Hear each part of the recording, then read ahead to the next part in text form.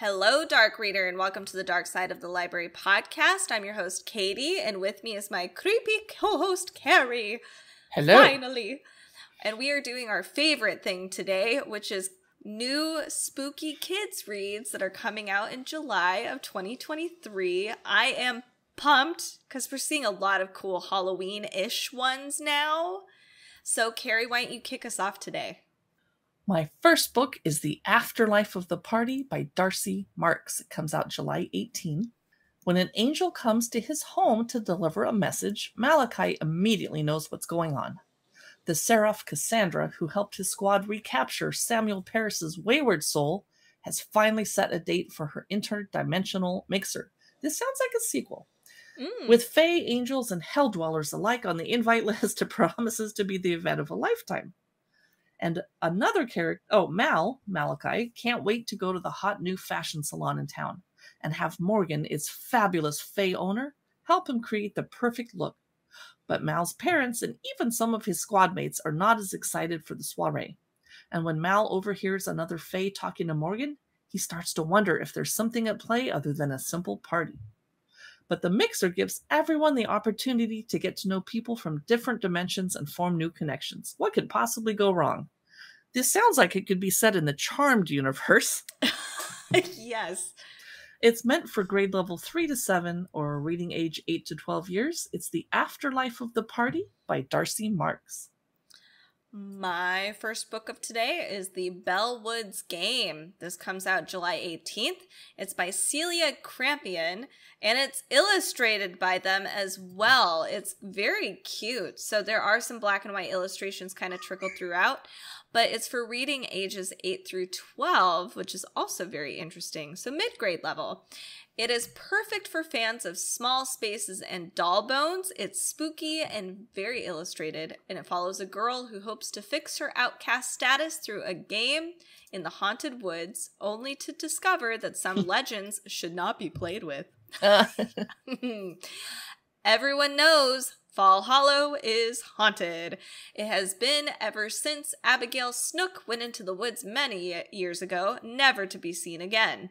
Since then, it's tradition for the 6th graders at Beckett Elementary to play the Bellwoods Game on Halloween night. 3 kids are chosen to go into the woods. Whoever rings the bell there wins the game and saves the town for another year. Ooh, brave. Yeah, but if Abigail's ghost captures the players first, the spirit is let loose to wreak havoc on Fall Hollow, or that's just how the story goes.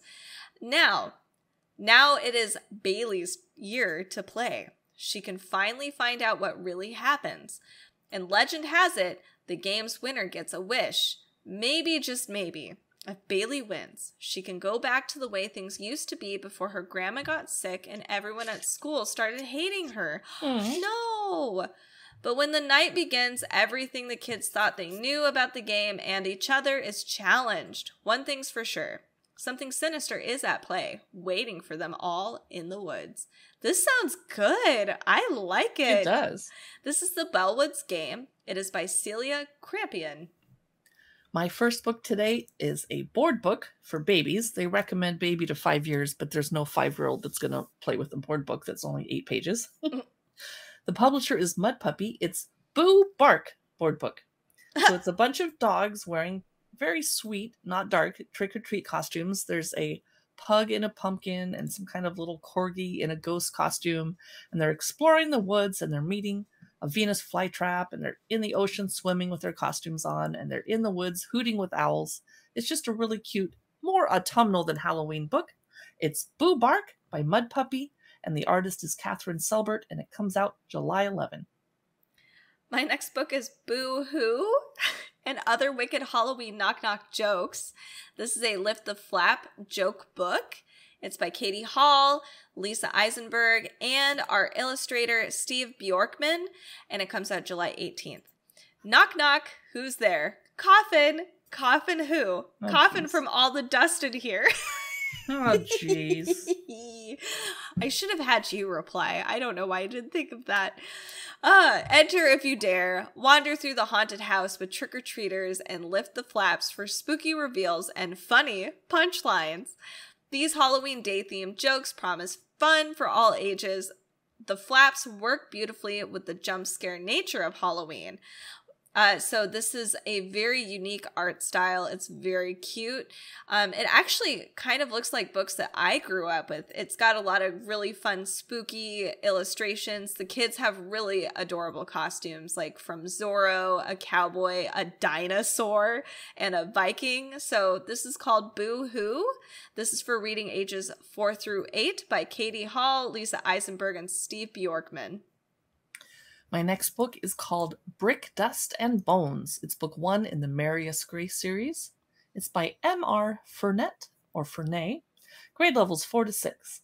A 12-year-old cemetery boy and monster hunter, along with his flesh-eating mermaid friend, has to race against the clock to save the ghost of his dead mother in Brick, Dust, and Bones. It's a middle-grade debut by this author, M.R. Fournet.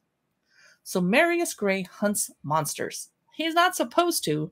He's only 12, and his job as a cemetery boy is to look after the ghosts in his family's graveyard. He should be tending these ghosts and, of course, going to school to learn how to live between worlds without getting into trouble. But Marius has an expensive goal. He wants to bring his mother back from the dead, and that takes a lot of mystic coins, which means a lot of monster hunting. And his mother's window to return is closing. If he wants her back, Marius is going to have to go after bigger and meaner monsters, decide if a certain flesh-eating mermaid is a friend or a foe, and avoid meddling demons and teachers along the way. Can he navigate New Orleans' gritty monster bounty hunting market, or will he have to say goodbye to his mother forever? This sounds pretty cool. It does. It's Brick, Dust, and Bones, book 1 in a series, comes out July 11 by M.R. Fournet. You can totally tell Halloween is coming up. These books are awesome. My next one is called Crimson Twill, Witch in the Country. This comes out July 11, and it's by Callie George, and Brigitta Sif is the illustrator. The illustrations over here look black and white, which I'm a little surprised about. I'm wondering if they're actually color in real life versus these samples on Amazon. So this is for reading ages 7 through 9. It is about Crimson Twill's new friends from New Wart City. Maeve and Wesley are coming for a visit, but as soon as they arrive at Crimson's house in Cackle County, things start to go wrong. At the Rotten Apple Orchard, Crimson's ripening spell goes horribly awry. What will they do with all that rotten applesauce? Then at the Broomstraw Field, Wesley cuts too much straw and starts to float away. And when the friends try to collect frog's breath for their spells, it makes everything wonderfully green and warty. Maeve... Just what you wanted. Maeve gets a stinky face full of it. What on earth is going on? The whole countryside feels like something big is about to happen. And Crimson wonders if it has something to do with Granny Twill and that giant cauldron of stew she made. Can Crimson get to the bottom of this bad luck mystery? And most importantly, will her city friends ever want to visit her again? That is an important question. So this is called Crimson Twill, Witch in the Country. This is by Callie George and Brigitta Sif. My next book is Eerie Tales from the School of Screams. It's by Graham Annable. Comes out July 18. School is tough. School is scary. School is eerie. No one knows this better than Davis and Emily, and Carrie and Katie. Yep. But they're not scared of school because of tough tests or merciless vice principals. No, they're scared because their teacher wants her students to present the class with the spookiest, most chilling stories they can think of. So from the twisted mind of Graham Annable comes 5 horrifying stories that will scare your skeleton right out of your skin. Are you ready to stare down the face in the forest? Do you think you can handle the truth behind the village that vanished? Lock the doors, turn on all the lights, and arm yourself with candy. You'll need all the help you can get to face these nightmares. The grade level is 4 to 6, reading age 8 to 12 years-ish. And it's Eerie Tales from the School of Screams by Graham Annable. That would be a great gift to give a kid long before Halloween. Oh yeah, and then they're going to be that really cool story kid that has all the spooky Halloween tales. Oh yeah. My next book is a Goosebumps book. I had no idea R.L. Stine was still continuing on that Goosebumps legacy. This is Friight Night. This came out July 4th. This is Slappy's world. You only scream in it. Kelly Crosby is the new kid in school. So far, it's not going so well. He's already gotten lost, had trouble making friends, and annoyed the monster that lives in the school, or he is annoyed the monster that lives in the school basement. That's right, this new school has a monster. Every year at a party called Friight Night, one unlucky kid is chosen to be the monster's special guest of honor. Guess whose luck is about to run out? I'm guessing it's Kelly. So this is Friight Night. This is by R.L. Stine, and this is apparently is book 19 of 19 of Goosebumps SlappyWorld. His whole, I know. So make sure to get all 19. You got to get them all the Goosebumps. It's like Pokemon cards. What's next for you, Carrie? My next book is Haru, Zombie Dog Hero by Ellen O. It came out July 11.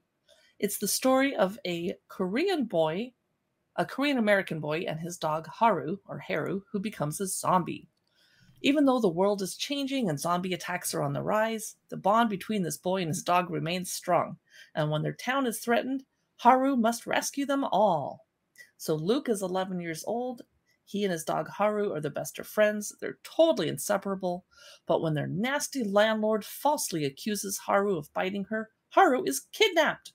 And Luke and his friends go on a serious mission to find and bring Haru home again, but they discover mysterious experiments happening at the old laboratory at Painted Lake.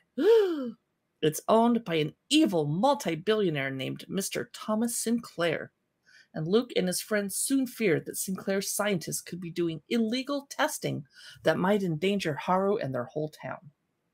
Their world is changing fast, and soon Painted Lake is plagued by zombie attacks. But the love between Luke and Haru endures, ultimately helping to, spoiler alert, save them all. Oh, no! That's Haru, Zombie Dog Hero by Ellen O, spelled O-H.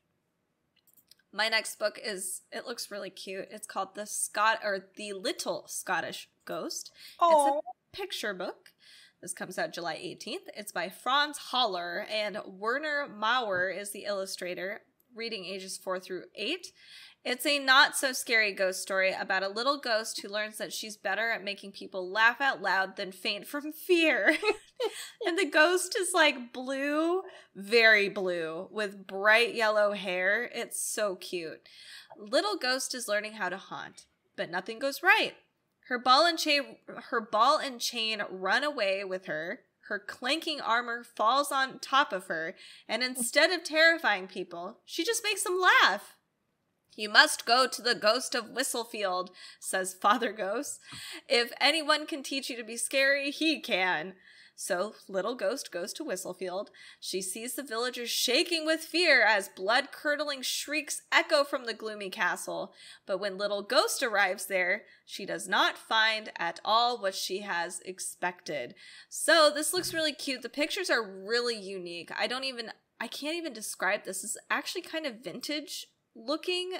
It's almost like if you drew claymation. I really can't. You're gonna have to look it up over on our YouTube channel or on Amazon when you get home. It's really cool though. This is The Little Scottish Ghost. This is by Franz Hohler and Werner Maurer. If I had died as a little girl, I could have been a little Scottish ghost too, and I had blonde hair. Were you blue too? No, not until I became a ghost. That's Jeez. true.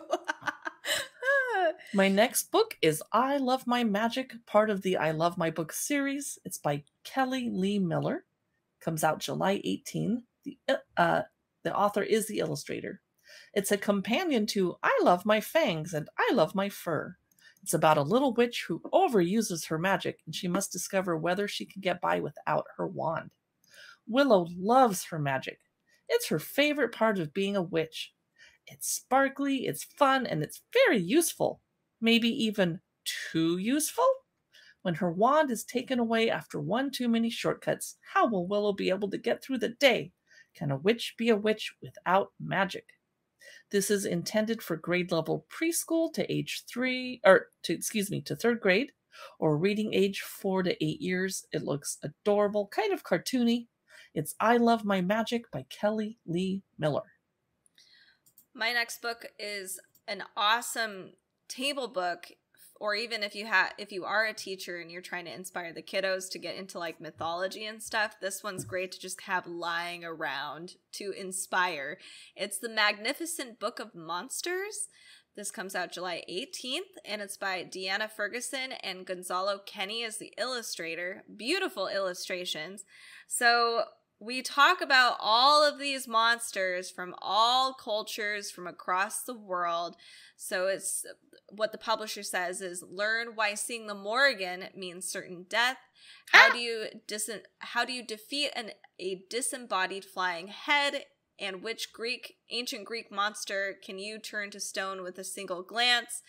They talk about, here, let me show you guys the actual monsters here. We have like the Bunyip is in here, the Manticore, the Rock, the Sphinx. So it really does cover many, many cultures. I can't pronounce a lot of the Celtic ones. I apologize. I just don't want to butcher it, and I will, and I have many times.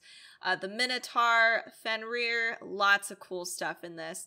It's, like I said, stunning, wonderful illustrations with, I think, almost every single monster, and it has like little bullet points that explain where the monster comes from and what kind of myths they're in. It's very cool. So this is The Magnificent Book of Monsters by Deanna Ferguson and Gonzalo Kenny. My next book is a middle grade graphic novel about a monster girl who sneaks out of her foster home into a human town in search of her forever family. Aww. It's called Misfit Mansion by Kay Davault, who is the author and illustrator. Comes out July 25. So despite her monstrous appearance, Iris has never felt like she belongs in a mansion filled with kelpies and gorgons and unicorns. She longs to find a family, but unfortunately she and her housemates are trapped in a foster home for horrors run by former paranormal investigator Mr. Halloway. So when a human boy named Matthias breaks the house's sealing spell, Iris and her companions are set free upon the town of Dead End Springs. But what Iris doesn't know is that Matthias is also a paranormal hunter, the kind who seeks to capture and destroy the horrors. She doesn't know that there's also other dangers ahead. As she searches for a home, she makes human friends, explores a brand new world, and stumbles upon a dark secret that Halloway has kept locked in the basement of the house. Will this long slumbering mystery destroy the family Iris so desperately seeks? The publisher is Athenium Books for young readers, grade level 3 to 6 or reading age 8 years and up. It's a graphic novel called Misfit Mansion by Kay Davault. My next book is a board book for babies. It is called Peekaboo Pumpkin from the Peekaboo series. This is their Halloween titled one, so you get to travel through Halloween in this little book for babies, baby to 2. So it says like Peekaboo Mousies, Peekaboo Bat, you can do Peekaboo Cat, and they have all kinds of little polls there that are interactive, and it's just really adorable, the illustrations. And I like that things can be pushed, pulled. It's not just a board book, essentially, like it's interactive. So and it will be great to read to kids during Halloween this year, for sure. I'm glad this is coming out earlier, because some people publish way too close to Halloween, and it's like, I want it for Halloween. Exactly. Anyway, so this is Peekaboo Pumpkin. This is by Camilla Reed and Angela P. Arenas. Sorry. I'm sorry. I think I said that wrong. I apologize. My next book is The Skull, a Tyrolean Folktale by John Clausen, the author and illustrator. Comes out July 11. It's a thrilling retelling of a traditional Tyrolean folktale. In a big abandoned house, which I love to read books about, on a barren hill lives a skull. A brave girl named Otilla has escaped from terrible danger and run away. And when she finds herself lost in the dark forest, the lonely house beckons. Her host, the skull, is afraid of something too, something that comes every night. Can brave Ottila save them both? The skull is empowering, mysterious, and foreboding. The publisher is Candlewick, grade level 1 to 4, or reading age 6 to 9 years. The Skull, a Tyrolean Folktale, is by John Clausen with a K. Ooh. This next book I'm very excited about. It's The Very Unfortunate Wish of Melanie Yoshimura, and it comes out July 18th. It's a Coraline-esque retelling of a Japanese folktale that is called The Melon Princess and the Amanjaku. So one girl must save herself and her loved ones from a deceitful demon she befriends. How fun! So Melanie's parents have always been overprotective. They say it's because a demonic spirit called the Amanjaku once preyed upon kids back in Japan. But Melanie suspects it's just a cautionary tale to keep her in line. So on her 12th birthday, Melanie takes a chance and wishes for the freedom and adventure her parents seem determined to keep from her. As if conjured by her wish, the Amanjaku appears. At first, Melanie is wary. If this creature is real, are the stories about its destructive ways also real? In no time, however, the Amanjaku woos Melanie with its ability to shapeshift, grant wishes, and understand her desire for independence. But what Melanie doesn't realize is that the Amanjaku's friendship has sinister consequences, and she quickly finds every aspect of her life controlled by the demon's trickery, including herself. Melanie is determined to set things right, but will she be able to before the Amanjaku turns her life, her family, and her community upside down? This cover is stunning. I love it. This is for reading ages 8 through 12, and it's 272 pages. It's a pretty big book. This is The Very Unfortunate Wish of Melanie Yoshimura by Waka T. Brown. My next book is called Wolf Boy is Scared. It's a hardcover picture book by Andy Harkness. It came out July 11. Wolf Boy shows readers it's okay to be a little bit scared in a hilarious story. The only way for Wolf Boy to get home before moonset is by sneaking through the Grumble monster's lair. This is no problem for Wolf Boy, who's super brave and totally not afraid of anything, but the rabbits should walk ahead of him. Wolf Boy needs to, watch their backs after all. Wait, are those monster claws? Are those monster eyes? Maybe Wolf Boy is scared. It has bold art and a high energy text perfect for reading out loud, and Wolf Boy is Scared shows how being afraid is totally normal. Reading age 3 to 6 years, grade level 1 to 2. The publisher is the very esteemed Bloomsbury Children's Books. Wolf Boy is Scared is by Andy Harkness. My next book is You're My Little Baby Boo board book. Comes out July 18th. It's very sweet. They have a whole bunch of You're My Little Blank. So You're My Little Pumpkin Pie, You're My Little Cutie Pie, You're My Little Bookworm. So this one's their Halloween, strictly Halloween version of all their cute little baby boo things. So it says it's the sweetest treat to share with the little ones in your life. This addition to the beloved You're My Little series features beautiful nighttime illustrations of iconic Halloween characters like ghosts, pumpkins, and candy corn.